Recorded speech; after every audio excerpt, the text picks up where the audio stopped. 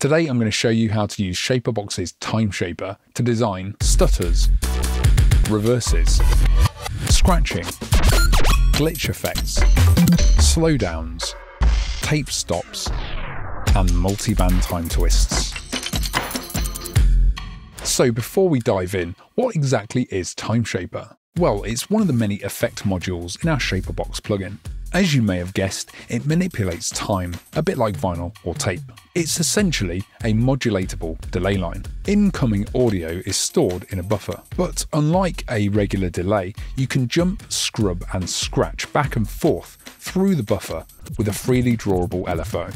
Click through the wave presets to see what's possible.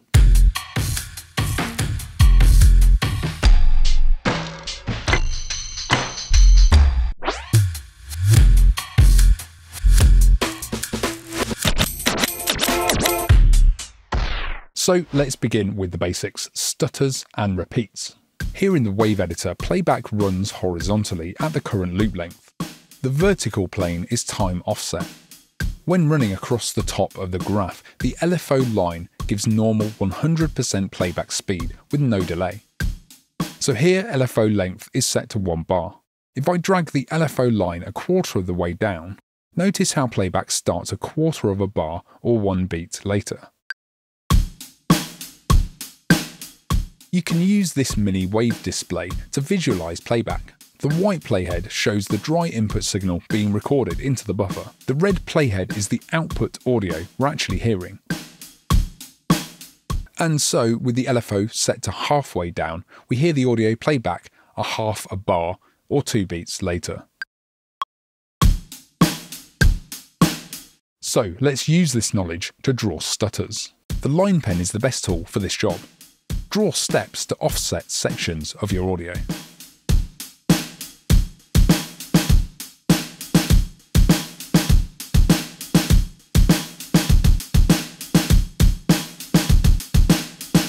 Next, let's look at how to slow down your sounds.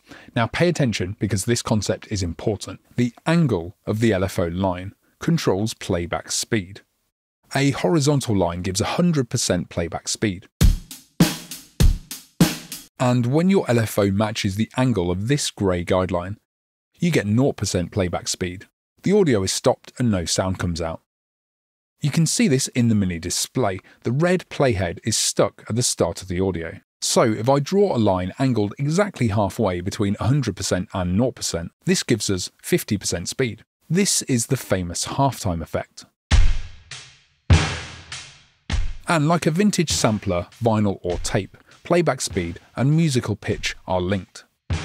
So at 50% speed, the audio is also transposed down 1 octave. Now let's switch to a synth loop so we can hear pitch changes more clearly. LFO lines at different angles play back the audio at different speeds and therefore different pitches. When snapping points to the grid, certain angles give octaves and fifths.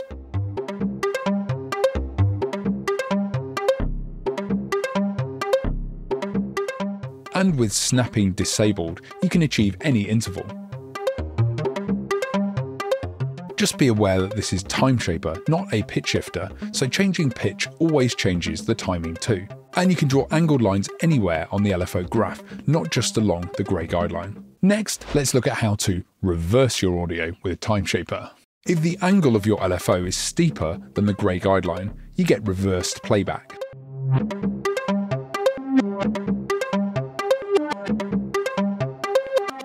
So here we get half a bar of normal playback, then the same first half bar is played in reverse.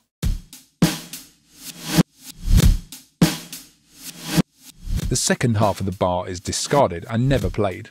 Again, the mini display will help you visualize this. So far we've been drawing lines angled from high to low, but what will happen if we do the opposite? Well, a line angled up plays the audio faster.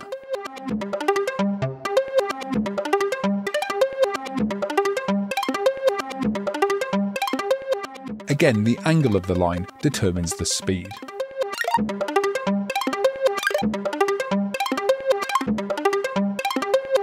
Now's a good time to look at the crosshatched area in the bottom half of TimeShaper's wave editor. So this diagonal LFO line plays the audio at 200% speed, but when I hit play, there's silence for the first 2 beats. You can see the point where the audio will first start playing. It's where the green LFO line intersects the grey guideline.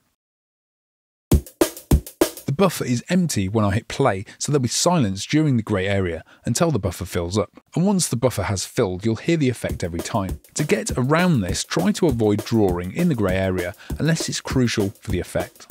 Now, this grey guideline is more useful than you might think. An LFO point placed on the grey guideline always sends the red playhead back to the 1 of the loop. Think of it as a shortcut back to your first beat.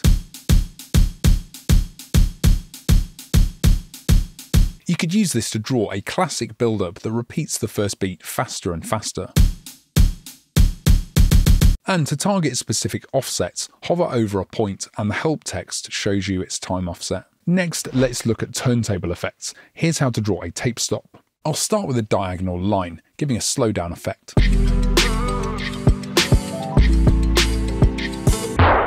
Now let's select the pointer tool. Click the LFO line to add a soft point, and bend upwards. Curved lines create bending time transitions.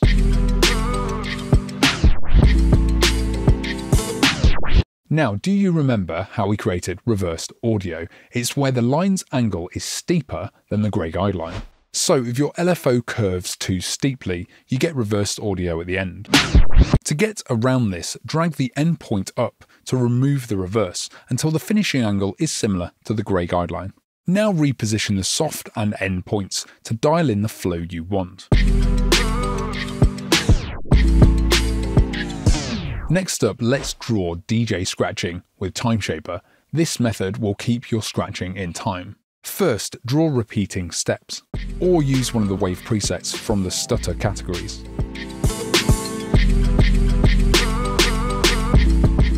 Now click to turn some hard points into soft points. But keep hard points where you want to preserve the timing.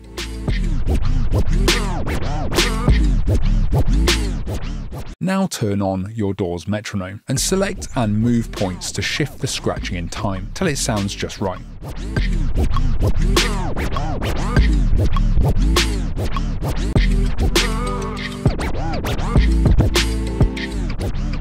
You can go even further with DJ scratching for authentic virtual turntablism. Here I've got a vocal starting on the first beat of the bar.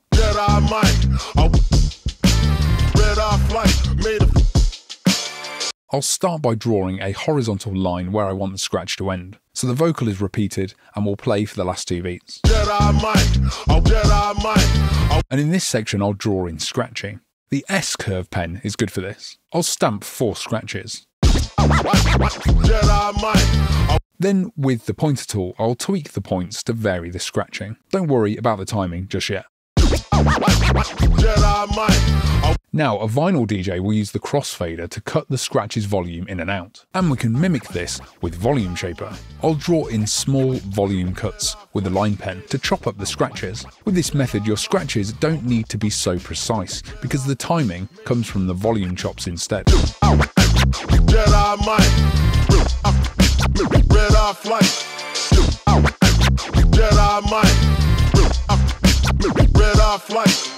To jump between the scratch variations, we can use ShaperBox's wave switching. I'll click in the first slot to store the current LFO wave. Now I'll make some changes and store this in the second slot. Now I'll make more changes and store these in the third slot, and so on until we have a few variations. From here you can use DAW automation to change the current slot. Alternatively, we can do this with MIDI. I'll load a new MIDI track. In Ableton Live, make sure there are no devices on this MIDI track. Route this MIDI track's output into ShaperBox's MIDI input. Then here in TimeShaper, I'll turn on MIDI switching, and you can see that each slot is labelled with a MIDI note. Now I can play or program these notes on the MIDI track to switch waves and create a full scratch performance.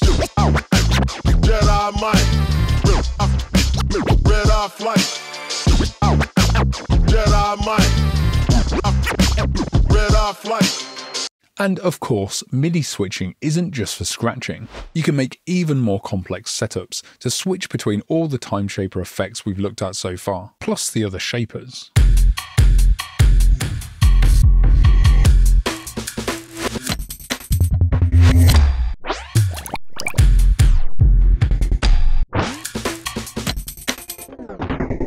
And don't forget multiband. Try all of these time tricks across different frequency bands.